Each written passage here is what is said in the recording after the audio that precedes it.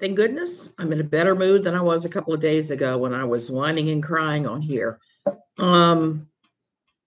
So I said I wasn't going to come on. A couple of things have happened. I've had to debunk a whole lot of very dumb rumors coming out of a certain person's stance camp. This is going to be one of those videos that I'm not even going to attempt to monetize because I know YouTube is just going to shut me down, but this is very necessary. This needs to be said. Okay. I'm Suzanne Tidkemeyer. I wrote for No Longer Quivering. Hey, for over 10 years, nearly 10 of that was with Pathos. Hey, Diane, I'm going to talk today about the aftermath of Gwen Shambling Lara's death. One of the things that has happened is that it's one of the most disturbing things that you could imagine. The plane went down on the 29th of May in Percy Priest Lake, and there were no survivors, even though there were a lot of members, well, not a lot of members of the church leadership. There were two couples that were church leadership. There was a son-in-law, and then there was Gwen and her husband, Joe Lara, I don't know how you pronounce it. I'm doing better, Star Lily. I pretty much decided whatever the diagnosis is the diagnosis. And we'll run from there, kick some ass. Hey, Aaron. So this plane crash and the NTSB they still haven't completed their findings. I understand. I talked to somebody last night I know that used to be involved with that organization.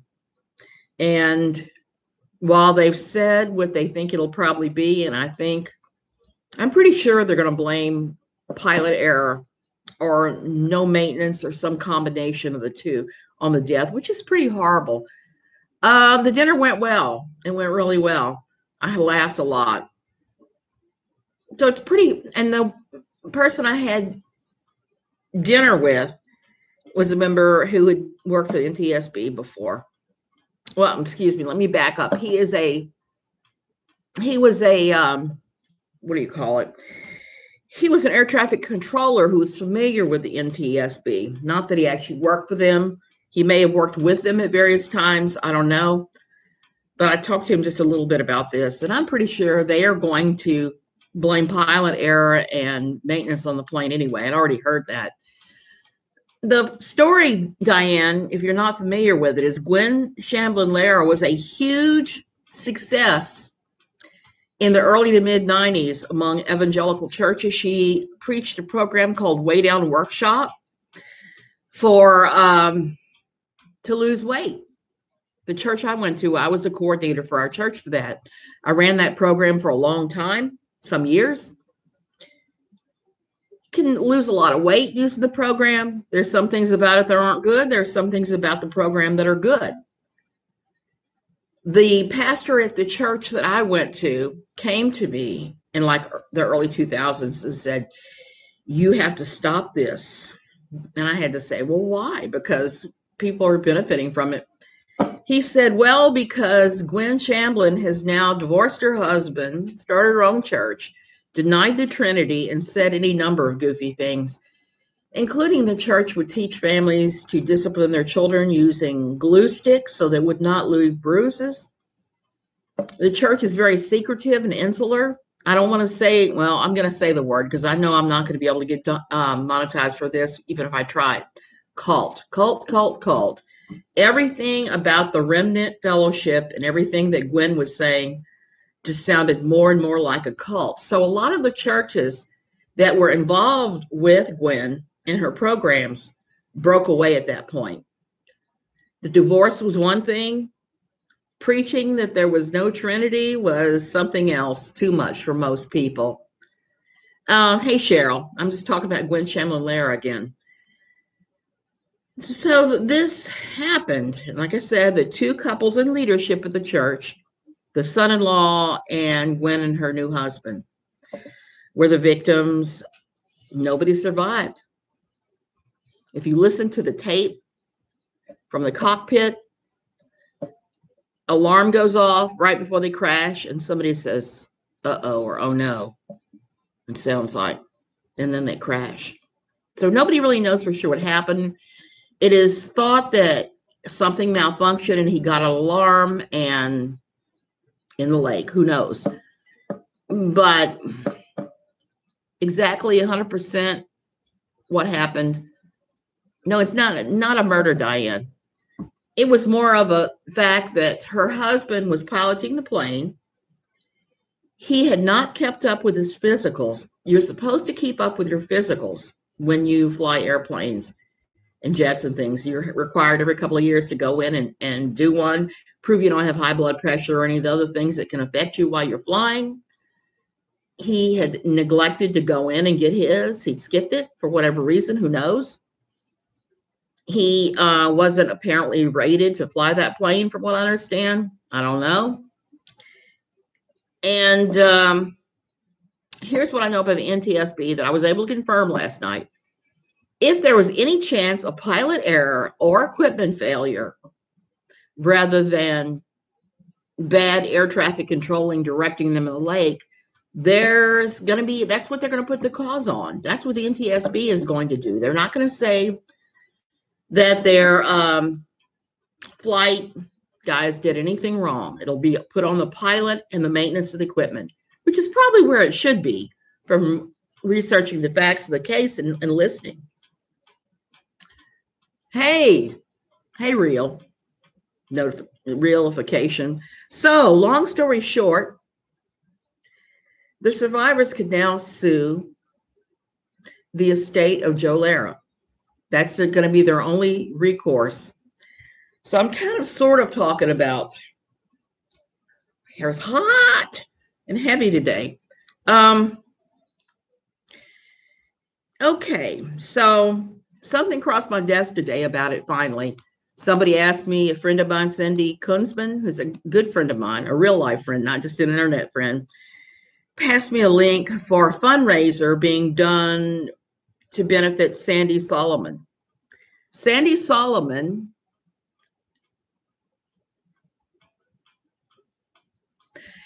I believe that'll happen. They'll deny the claim. The insurance company will deny the claim because he was out of bounds.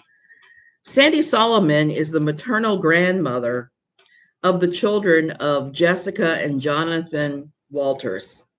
They were one of the two couples besides the Laras that died on that plane. And they left behind 3 children.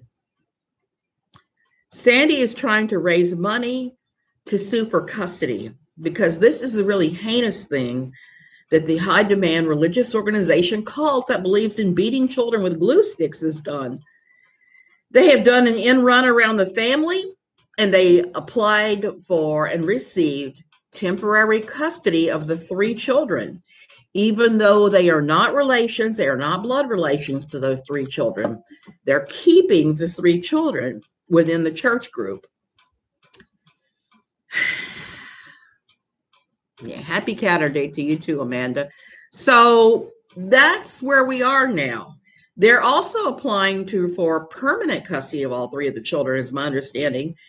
And that's where Sandi comes in. Sandi wants custody of her grandchildren very badly. And she's going to have to fight a church that has deep pockets, that has quite a bit of money for custody, which is kind of sickening if you think about it, because she, okay, I can't really speculate for sure on what the relationships were between her and her daughter or anything else, but I can tell you from having been part of a high demand religious group, a cult type church, that they will fight for everything like that. They think that they are the ones to raise those children, not the grandparents, not any other family members. They think that they're the only ones that are suitable to do so. And they'll spend money to do that too. So that's what they're doing. They're trying to fight her for custody. And she's going to require apparently at least a $10,000 retainer for a lawyer.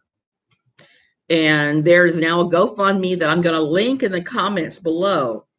If you want to take a look, if you feel led to give, give. If you don't, don't. I'm strictly no pressure whatsoever. But here is the thing I wanted to say also. And I said this on Twitter. I'm probably going to piss somebody off, but you know something? I don't care. I think this is too important. Now, I'm not.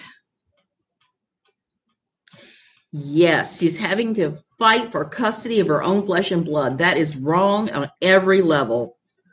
She is those child's grandmother, children's grandmother. She deserves custody. And I'm hearing that they're limiting visitation with her. I don't know what relationship she had with her daughter and her son-in-law. I don't know what that's like. I don't know if it was a good or a bad relationship. I don't know if she was part of those kids' life or not.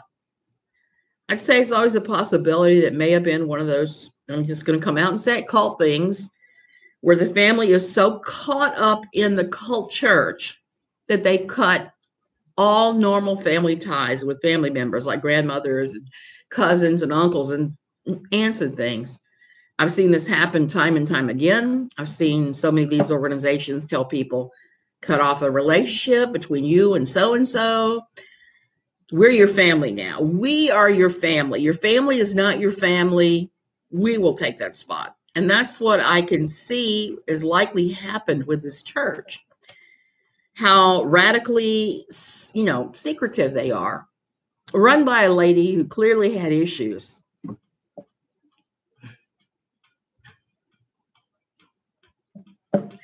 I wish your brother was licensed there too. I really do, because those children need their own lawyer. I am hoping that I'm hoping that the courts, what they actually do is they issue an order for a guardian ad litem. I'm sorry, someone who is poised to represent the best interest of the child, not the cult church, not the grandmother, but the children. What needs to happen with the children? Who would be best for the children to go to? I would think in this case, and like I said, I don't have a lot of knowledge about this. I would think the grandmother would be the natural choice, or the grandparents switching the kids off. Who knows? But with one family taking care of the children primarily. I don't know, Diane. I don't know how anybody could even think that, except that I do know that the Remnant Fellowship, they have deep pockets and they have lots of lawyers, because I've seen them go up against other people before. I've seen them be sued before. I've seen all of that, and it's not pretty. So I'm going to issue a challenge, and this is my sticky point. I hate doing this, but I think that this is one of those cases where I almost have to. Katie Joy, Catherine Paulson of Without a Crystal Ball made video after video after video after video about the plane crash and indulged in all kinds of speculation about whose fault it was in all of that, without even mentioning what the long-term effects may be. Tennessee, correct. Katie Joy, even though I do not like you and I have zero respect for you, I'm going to issue the challenge that you promote this fundraiser for the children to go to the grandparents as many times as you made videos about the plane crash, as many videos as you made, as much time as you spent, as much money as you exploited in clicks and views, and as many times as you sensationalize this.